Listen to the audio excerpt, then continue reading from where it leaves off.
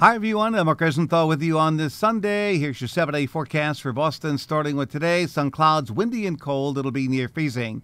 And then for tomorrow, lots of sunshine, a few clouds. It'll be in the middle and upper 30s. Tuesday, we miss a storm to our south, mostly cloudy, slightly above freezing. Wednesday, sun clouds, normally cold. We'll miss a big snowstorm here on Thursday. It's out to sea. South of us, cold winds to follow Friday. Slightly milder Saturday. There could be rain or snow by next Sunday. That's my forecast. Thanks for checking in. Please stay tuned for updates. I'm Mark Rosenthal.